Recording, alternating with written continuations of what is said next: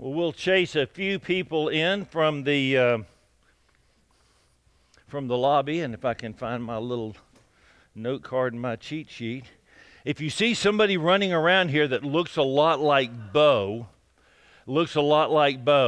it probably is Bo, but he's gotten so big now, he may want to read his New Testament in Greek to you. That's how big he has gotten. Welcome back, Bo. It's always great to see you. Thanks for staying for he stayed in town and didn't go home just to come to church.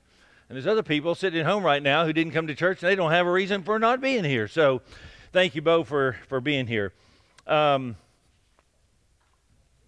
let the kids go just before we begin our worship and song and music, but they'll stay through the lighting of the Advent candle in just a moment. After the worship, Ernie has some books. There's about 5 or 6. They're all focused on the Advent.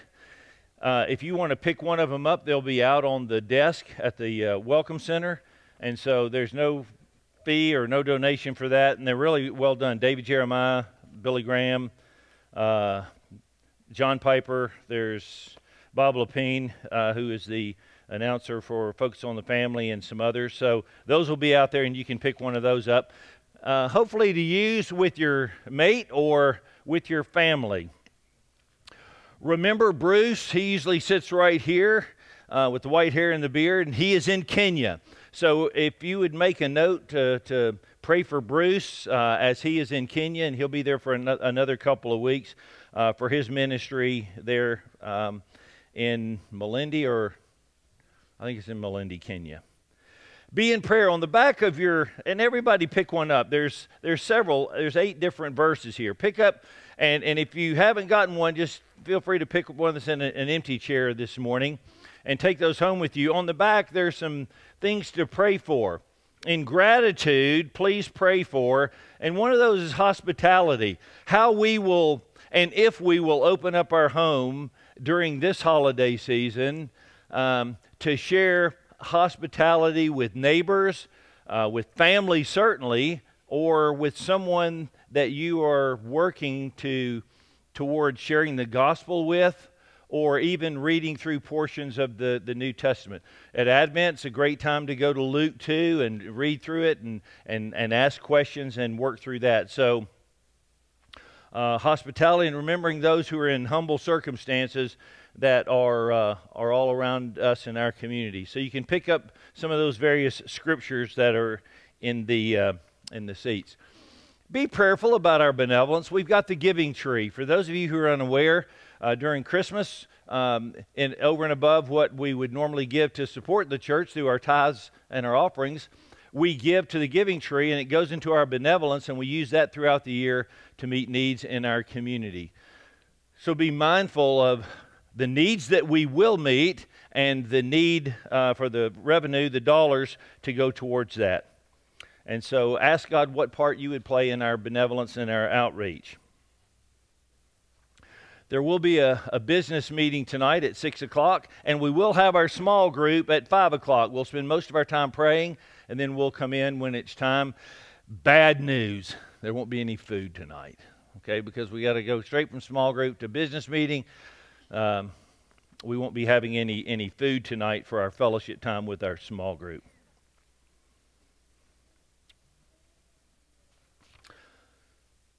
This morning we begin the Advent season. This is not just a busy activity.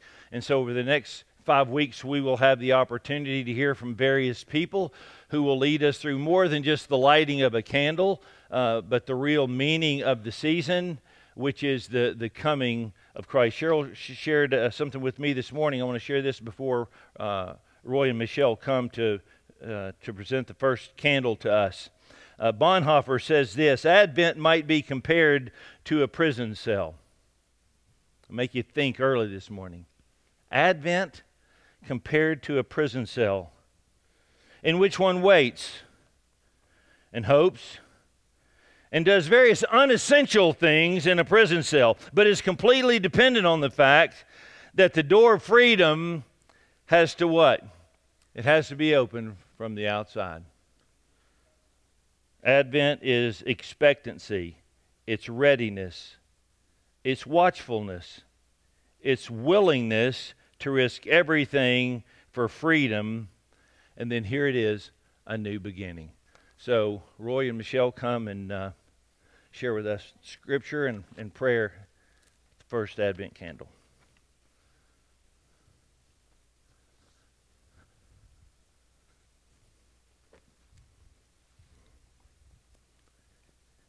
You do great.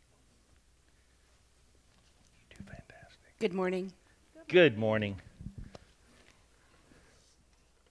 I'd like to read from Jeremiah 29:11. For I know the plans I have for you, declares the Lord, plans to prosper you and not harm you, plans to give you hope and a future. Today we light the first candle of the Advent wreath. This is the candle of hope. With Christians around the world, we use this light to help us prepare our hearts and minds for the coming of God's Son, our Savior, Jesus Christ. May we receive God's light as we hear the words of the prophet Isaiah.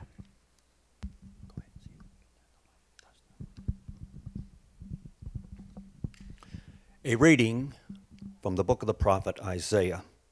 Thanks be to God. The people walking in darkness have seen a great light. On those living in the land of deep darkness, a light has dawned.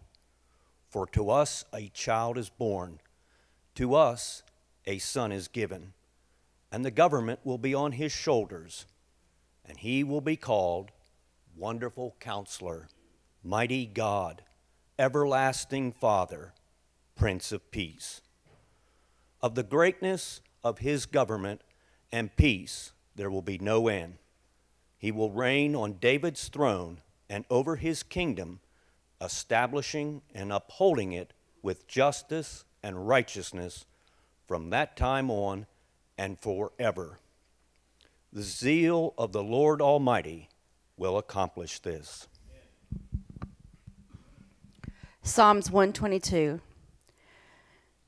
I was glad when they said to me, let us go to the house of the Lord. Our feet has been standing within your gates, O Jerusalem.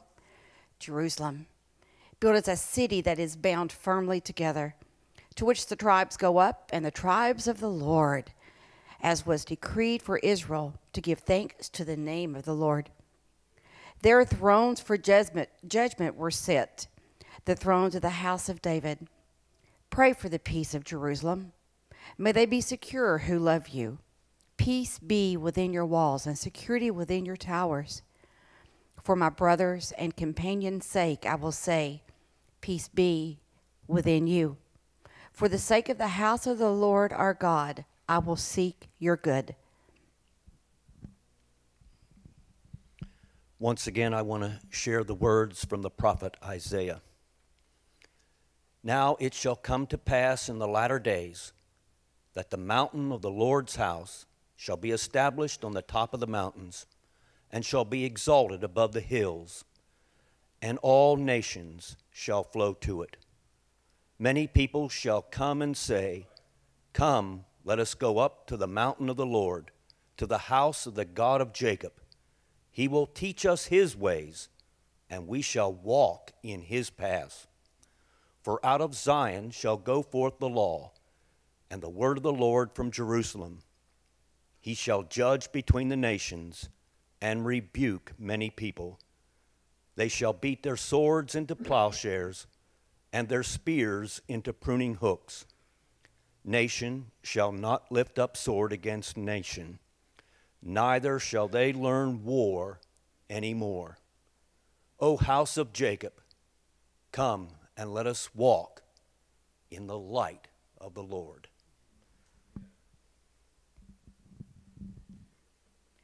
Romans 13:11 through 14. Besides this, you know the time, that the hour has come for you to wake from sleep. For salvation is nearer to us now than when we first believed. The night is far gone, the day is at hand. So then, let us cast off the works of the darkness and put on the armor of light. Let us walk properly as in the daytime, not in orgies and drunkenness, not in sexual immorality and sensuality, not in quarreling and jealousy.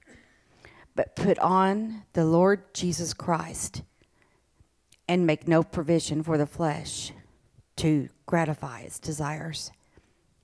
Thanks be to God. Let us pray. Lord, as we look to the birth of Jesus, grant that the light of your love for us will help us become lights in the lives of those around us. Prepare our hearts for the joy and gladness of your coming, for Jesus is our hope. Amen.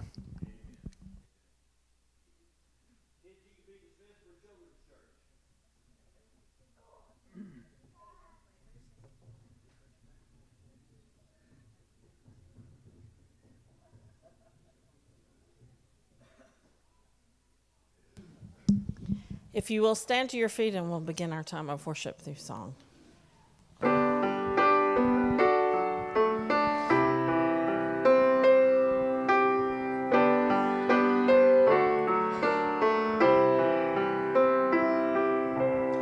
Light of the world, you step down into darkness.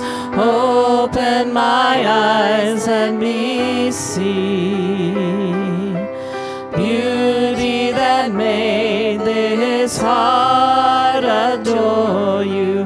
Hope of a life spent with you. Here I am to worship. Here I am to bow down. Here I am to say that you're my God. You're altogether lovely, altogether worthy, altogether wonderful to me. King of all days, oh so highly exalted, glorious in heaven above. Humbly you came to the earth you created, all for love's sake became poor. Here I am to worship, here I am to bow down, here I am to say that you're my God. You're altogether lovely, altogether worthy, altogether wonderful to me. I'll never know how much it cost to see my sin upon that cross. I'll never know how much it cost to see my sin upon that cross. I'll never know how much it cost to see my sin upon that cross. Here I am to worship, here I am to bow down, here I am to say that you're my God.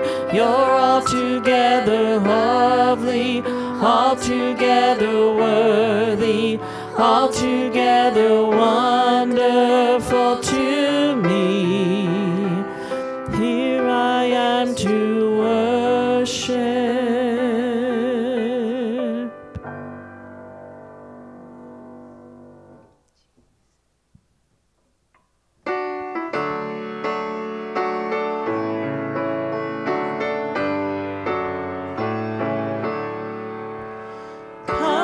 Fount of every blessing, tune my heart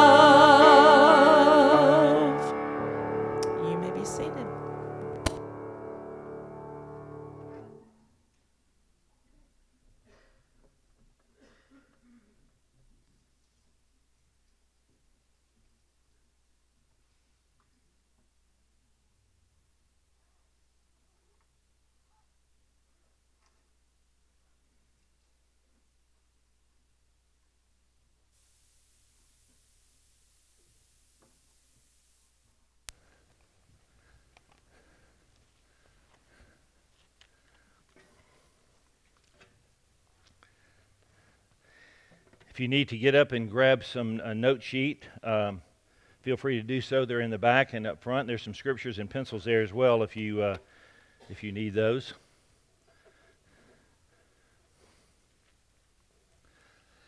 Heavy-hearted is not the word, but I feel a little unique this morning.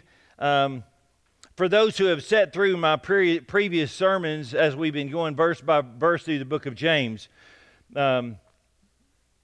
we've been talking about trials, and we've been talking about difficulties and hardships and vanity, and we've talked about temptation.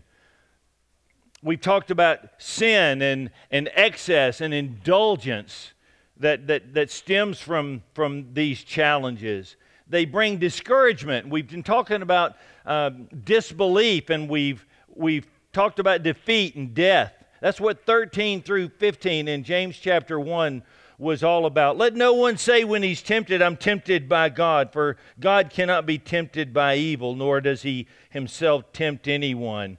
But each one is tempted when he's drawn away and enticed by his own desires.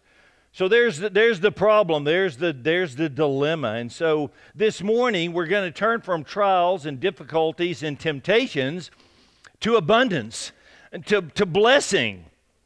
And so we trust that the Lord will add His blessing as the Holy Spirit teaches us and reveals to us truth from His Word this morning. It's no news to anyone here that reads anything or looks at anything really online to say that everything changes and everything is changing. What we read yesterday has changed today.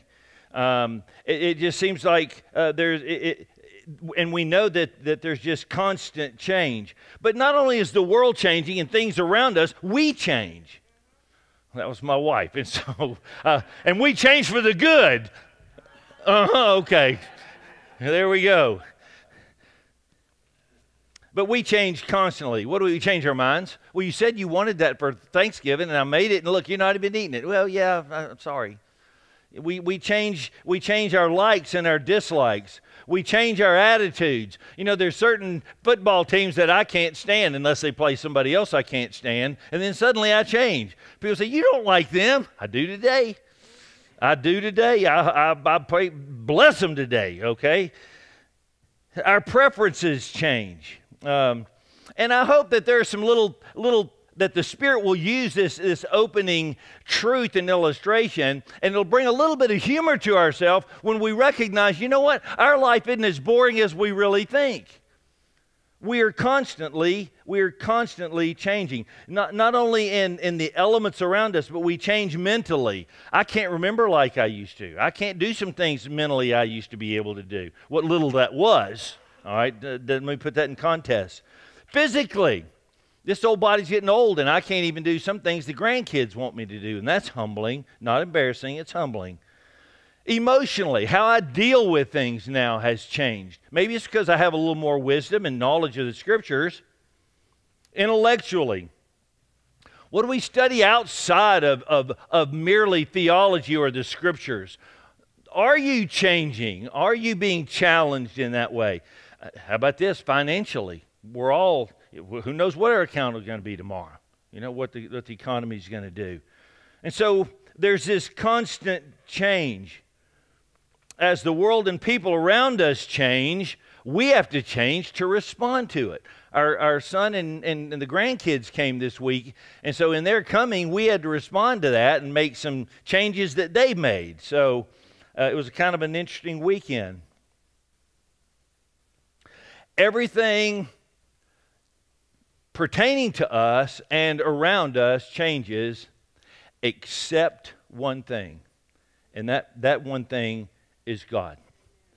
Everything changes and is in constant state of change except God. Now, that's like, okay, that's a big weighty statement, but let's let it really sink in this morning. Look at, we didn't even blow a breath at change and how drastic and extreme it can be, but yet we say, God is unchanging.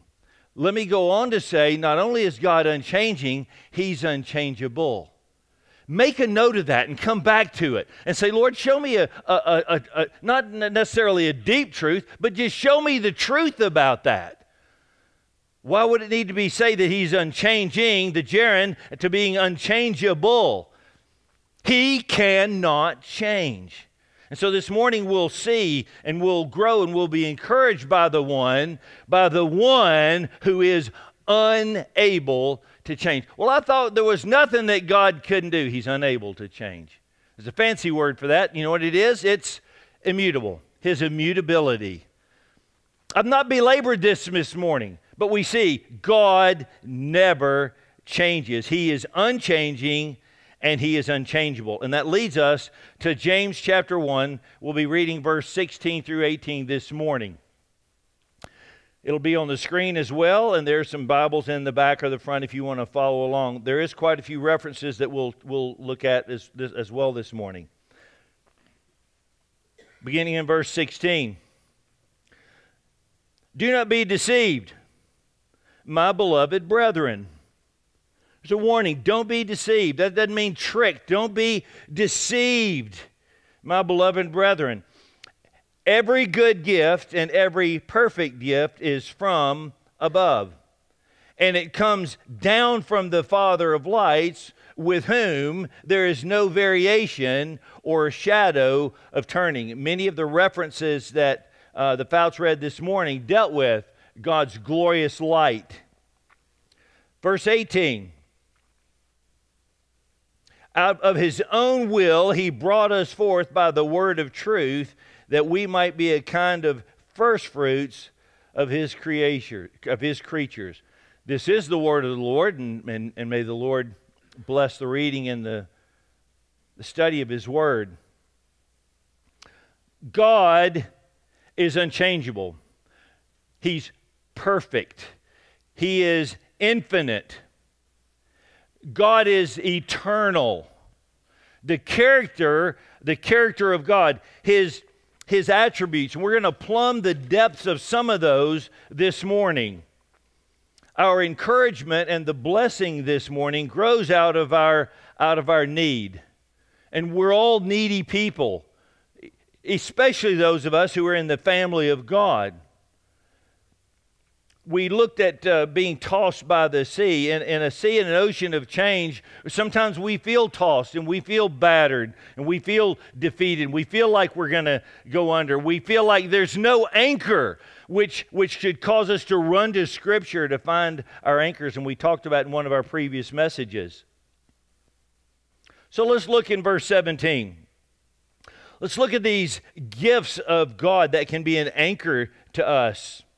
It says, every good gift and every perfect gift is from above and comes down from the Father of lights. We'll stop right there. These are the good and the perfect are two different words. We're not going to do a word study and make it all, but we will delineate why those are placed exactly where they are and what they mean. The good, every good gift is every act of God is good. Okay, it really focuses on God as the actor.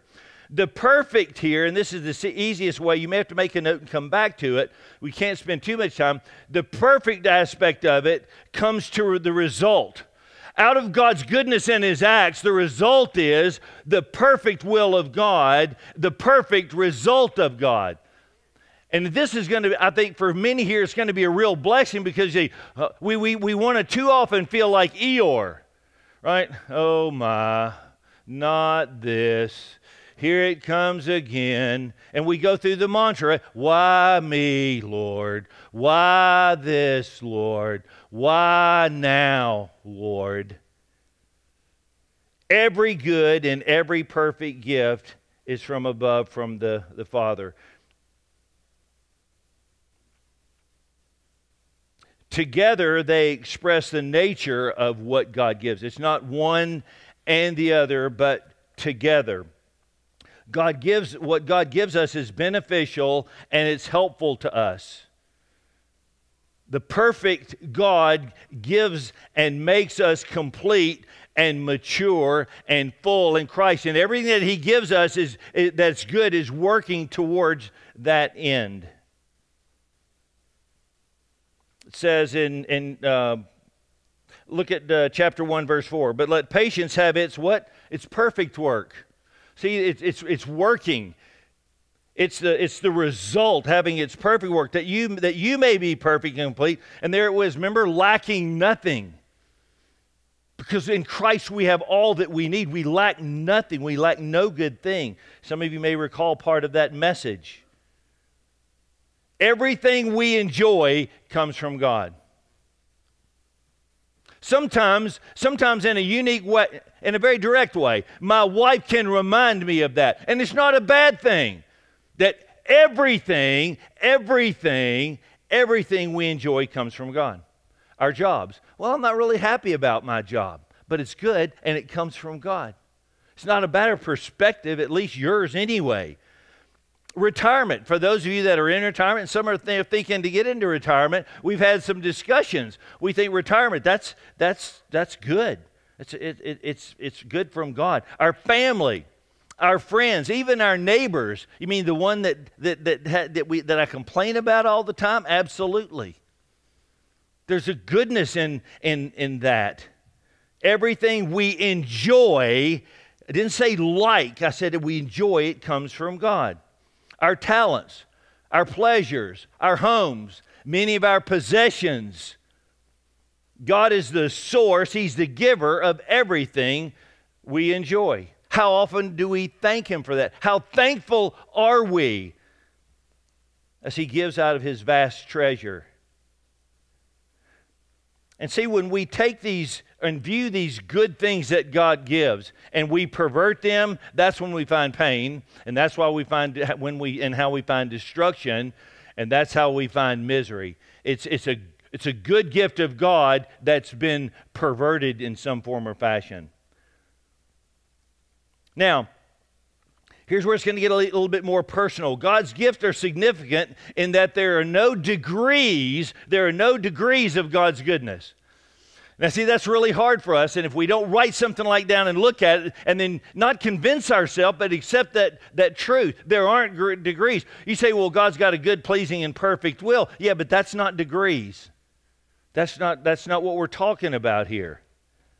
See, when we give a gift or we receive a gift, we think, well, that came from the dollar store. It still got the tag on it. That was only $1. Well, that came from Walmart, and it's got the $5 on it. Well, this came from Belk's. Look at this. We think of good, and we think of better, and we think of best when we give gifts and when we receive them. And so when it comes to what God gives, we want to do, well, is this the best you got, God? Is this really good, God? Because we have this habit of grading things. There are no degrees of goodness with God. How can we put that to rest? God's gifts possess His goodness. And so because of that, they can never be improved upon. We can't ever find ourselves coming to God and saying, I want to upgrade on this. There's no upgrade. There's just not. Picture your last gift, the last good thing you want to say you received. Can you right now discern God in it? Thanksgiving, the meal. Was it good? Where did you see God? Well, we said a prayer before it. Where did you encounter just the goodness, the weightiness of God? And the variety of the food that we had, and God providing such a variety, and there wasn't just one thing and one thing only, and that was sparse. How about the conversation over the table from the kids or the grandkids? How about some good news that came out of that conversation? How about some encouragement that you were able to give? How about some scriptures that might have been read before the meal was eaten? The goodness of God. God's not holding out on you or anyone, waiting for you to do something to please Him or to earn His goodness or His gift. If you've received anything from the Lord, you've received the very best that He has to offer. In this season, are we thankful? Would that be a characteristic the community say, I don't know about that bunch down first, but they sure seem to be thankful. Not just with our words. Not just with our words.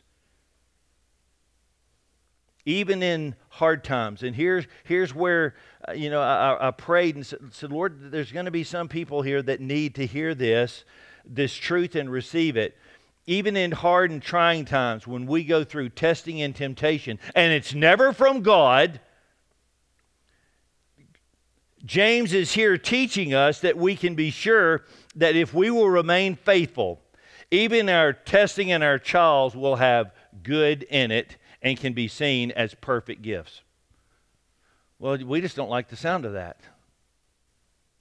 Because we don't think that way theologically. We don't think that way about God. That sometimes, even when we're responsible, because those temptations and trials, they come from within. When we yield to that and we do that, there's still the good of God in it.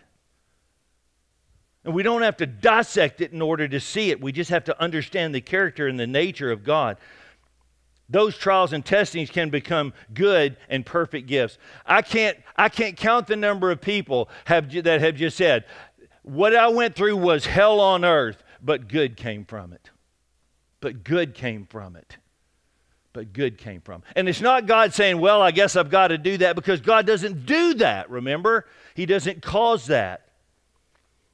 I had a little accident and I busted up my body and I had 50 stitches and I went through, for me, a pretty rough time. But there was so much good in that. You think, well, how can you have a crash and it be good? Here's how you know God. And you're open to hearing what God has to say and to see what God is doing in spite of that. Will went on a camping trip, and he sliced his finger off. Has there been good to come out of that? Yeah, there really has. Not just blood and pain and inconvenience.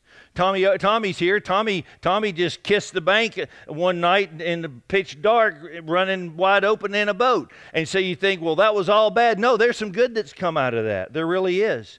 Cody was up on a big, huge rock, and he fell, 20 or 30 feet up at up at the Devil's Waterfall, and you think, boy, that was bad. They had to send a rescue team up there. But there's good that's come out of that. So look at your life. Say, where has God's goodness been around some things that you're still holding a grudge against God over? Psalm 145, 15 and 16. The eyes of all look expectantly to you. To who? To God. When? During good times and during difficult times. And you give them food in due season. You open your hand and you satisfy the desire of every living thing.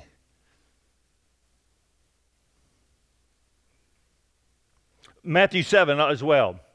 What man is there among you, if his son asks for bread, is going to give him a stone? None. Or if he asks for a fish, will give him a serpent? None.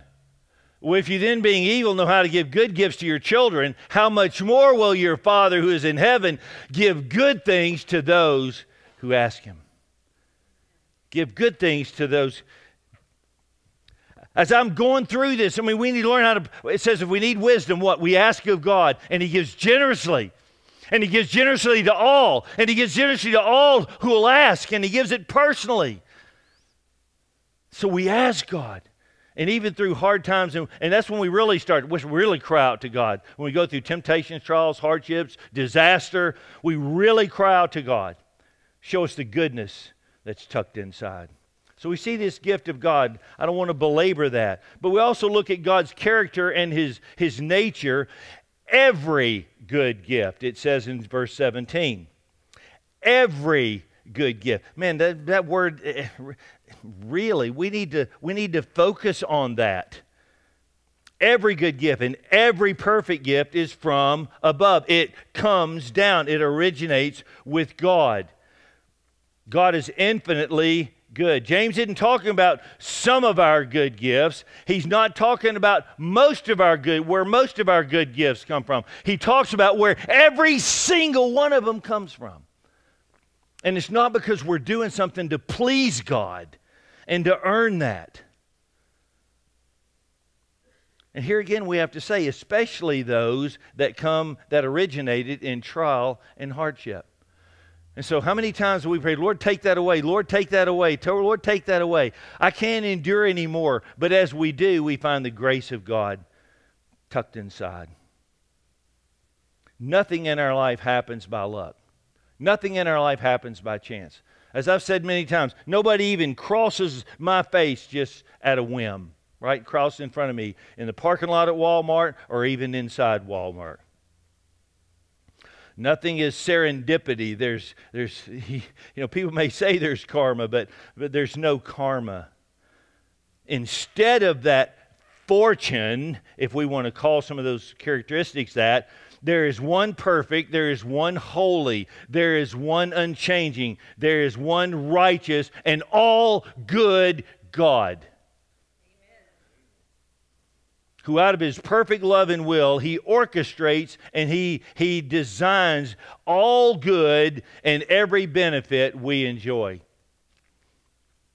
I wonder if we'll all be able to leave here and be able to say with an absolute declaration, with God's Spirit being our witness, we are pretty well convinced, because we can't leave here with that absolute, but we're pretty well convinced that every single thing or anything that's good in our life originated with God and came from Him. Not a result of our works, lest no man should boast about it.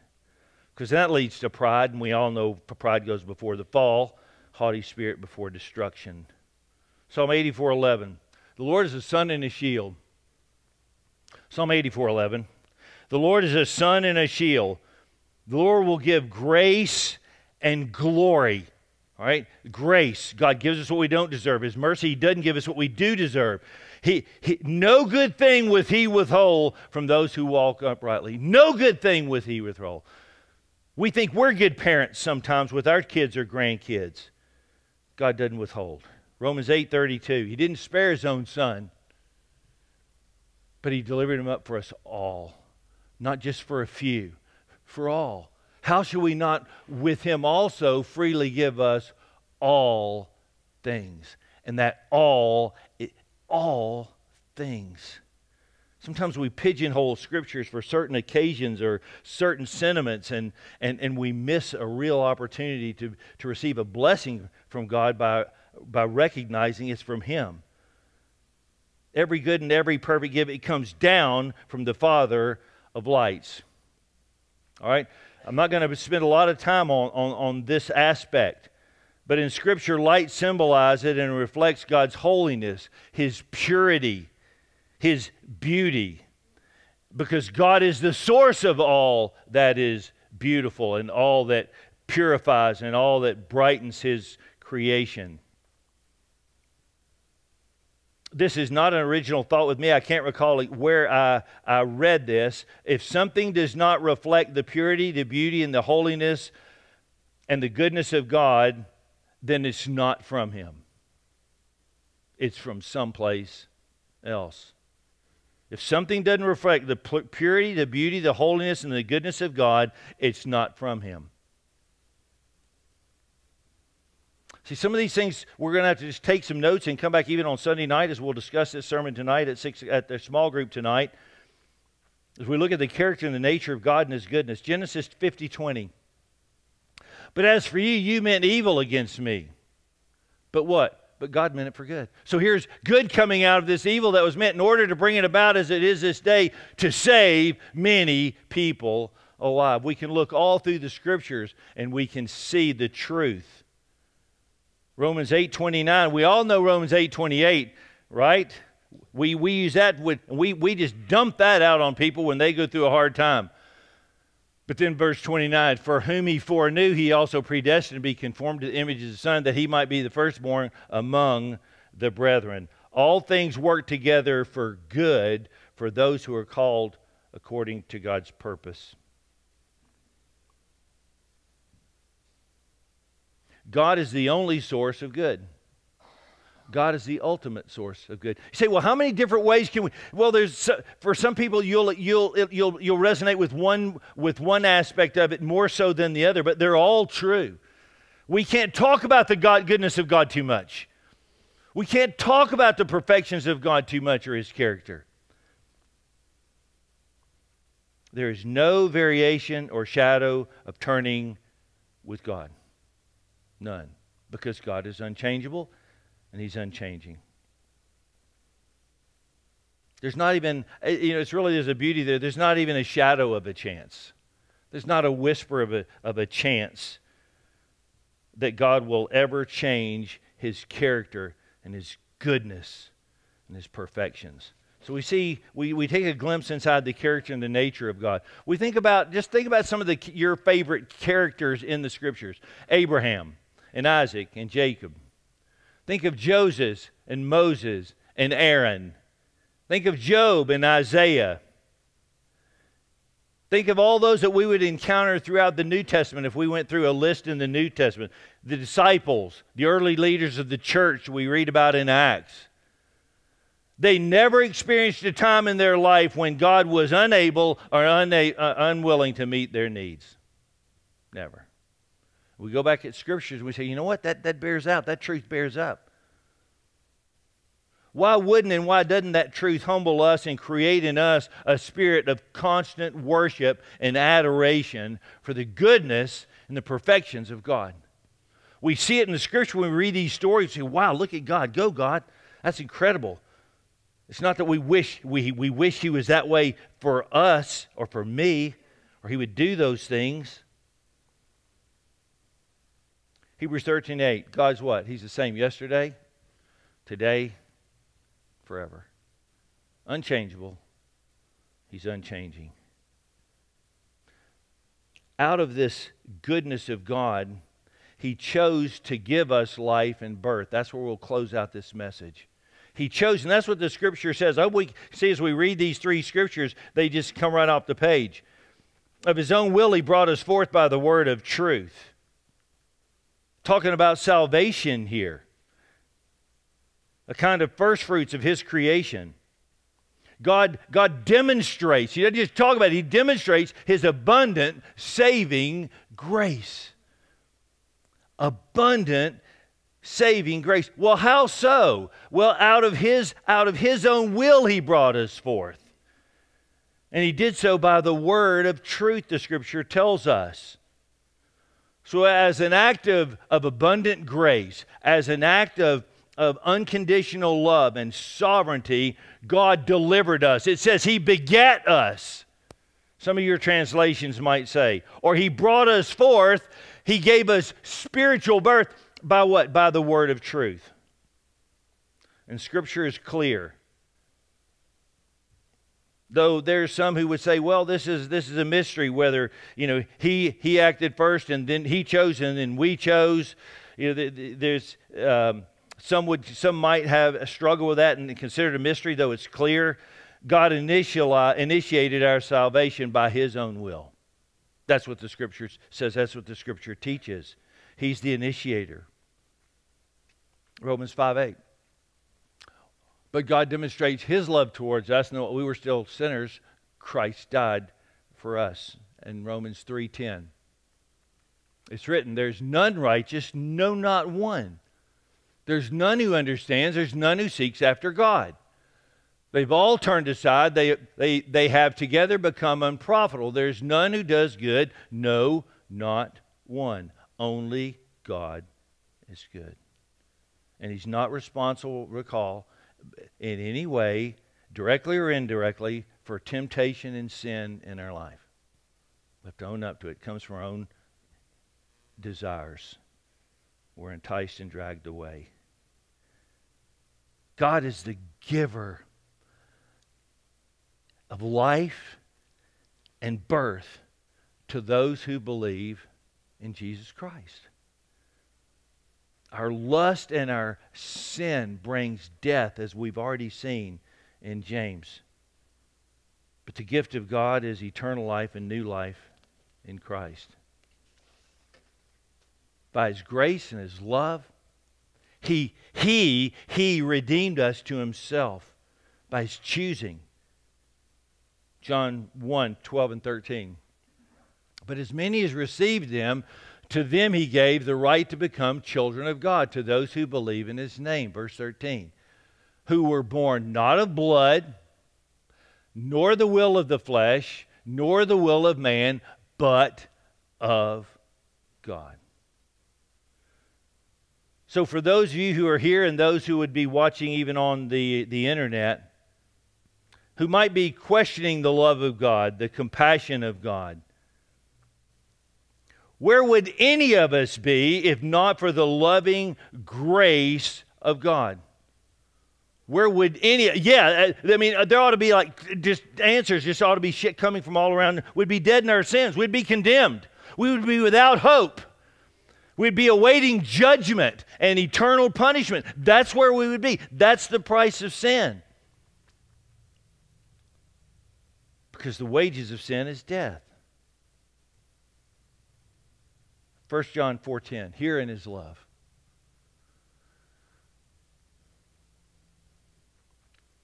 And this is love. Not that we've loved God, but that he loved us and sent his Son to be the propitiation, payment for our sins. Titus 3:5, the last scripture. Not by works of righteousness, not by anything that we have done, which we have done, but according to his mercy he saved us. He doesn't give us what we do deserve. Eternal separation and death. He saves us. He gives us grace through the washing of regeneration and the renewing of the Holy Spirit. How great is salvation. And in this we're seeing how grace works. How unworthy we are, but yet that goodness and the grace of Almighty God. His death, his resurrection, his atonement, it should compel us to offer our lives as living sacrifices to him. To honor him in all that we do.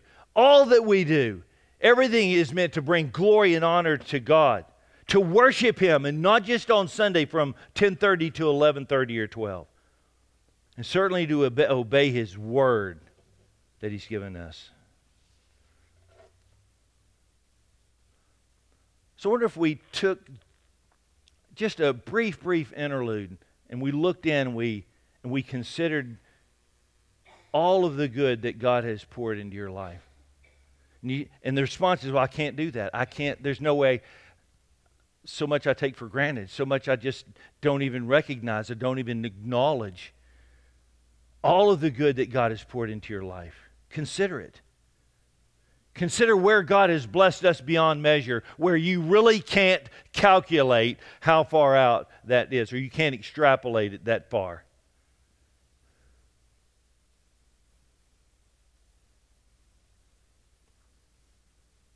There are some here, and they're here basically every Sunday, and there's some that are going to watch on the internet who's going to say that they're not a Christian.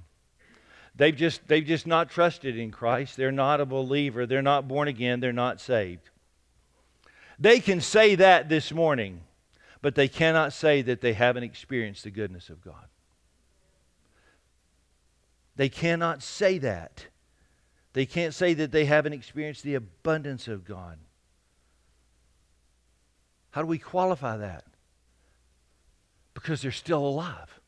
They're still breathing God's air. He spared your life countless times over and over again. He's delivered you here this morning to be here to hear this message or to be hearing it over the internet. You get the opportunity to experience His goodness as you hear all about His saving grace, the goodness of God and the provision of God. And to acknowledge He is good and He is perfect in all of His ways. But it is tragic how some, hearing me now, knowing the truth of Scripture, reading and repeating these verses together with us, will never experience God's blessing through salvation.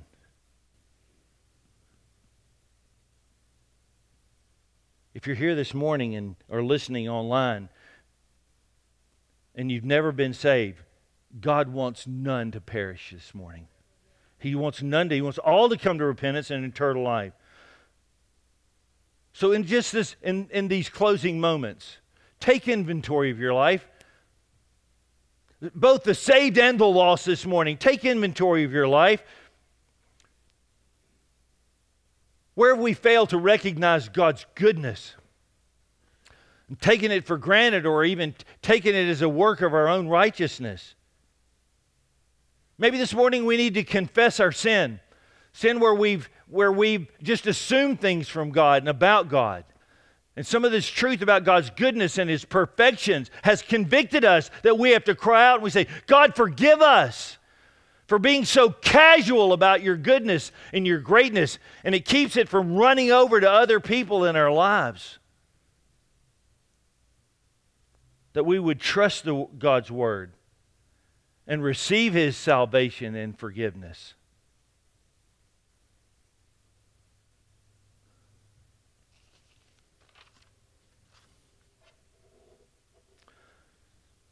We've been reminded this morning that God never changes and He cannot change. But we can change. We can change radically, and we can change, and we can be changed eternally in an instant. I remember when I was lost. I remember when I was lost and I thought I was saved. And God in His great grace showed me that. And then I know when I was delivered by God, knowing it was Him and Him alone and nothing in me. I remember that. The goodness of God to show me that. The patience of God to show me that. To eternally and radically change my life. And He did so by His grace and by His word of truth, by faith. So see, this morning we can all sit here and we can all take inventory and recognize and make a list of where we've encountered God's goodness. And we can examine our lives and we can confess our sins. But the glory is this: those who are dead in Christ this morning, those who under the condemnation of God, because you've not cried out to Him and you trusted something other than His shed blood on the cross to forgive you and to redeem you in His resurrection power, you can even receive this word of truth this morning: salvation and forgiveness. And He will show us, He will show you how to live your life as He would live your life if He were you. Let's close in prayer.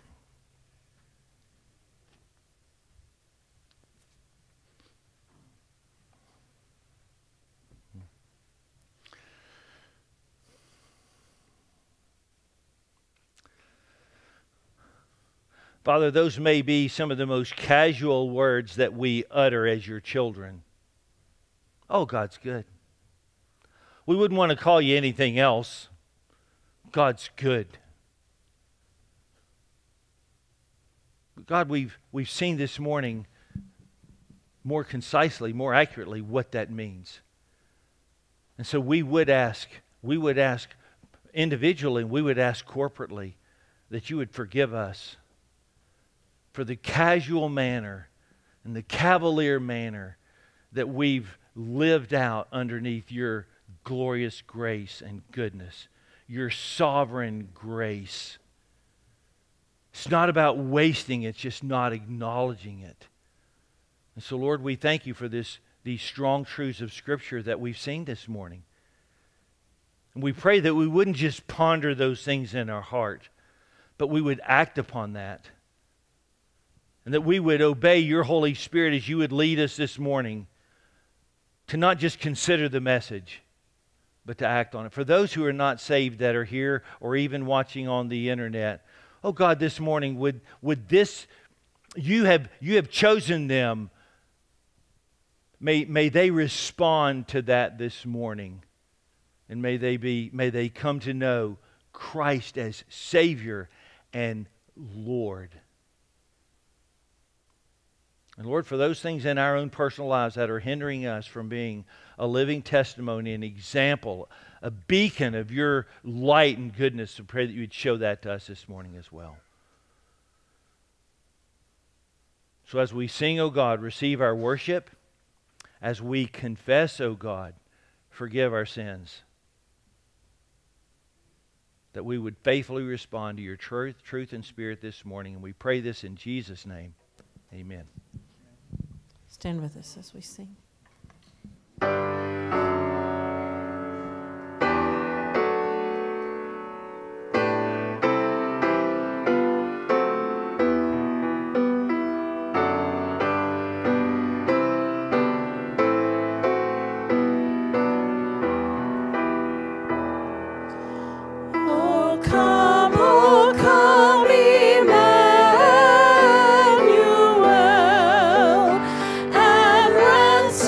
Captive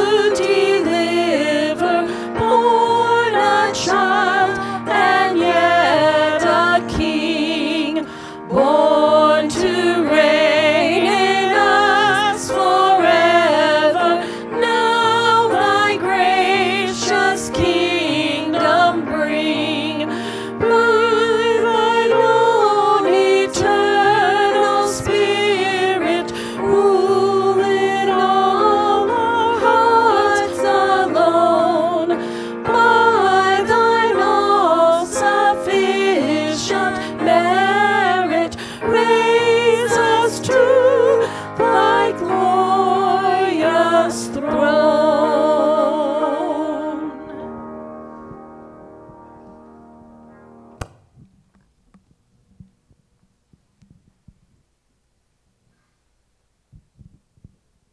When I first became a believer when I was 24, it was probably a few months later, I sat down with my parents and I just apologized to them. And what I said to them is, all the things that you had purchased for me and all the love that you had ever shown me, and whether it be electricity or food or whatever they had given me, I spent my whole life using it to fuel my own lusts and to destroy myself and to do the things that I knew would break their hearts. And that flowed out of the understanding of how we treat the graces of God. My friends and I, we were born tall and strong and healthy and intelligent, and we used those things to do all the things that God hated because we're like our father Adam and our mother Eve, and we distrust his character, and we believe that what he forbids is the thing that's truly to be enjoyed when he has offered Christ all along, and all things given to us, whether it be our intellect or our beauty, our ability to reason, whatever it is so that we can enjoy and know him more fully.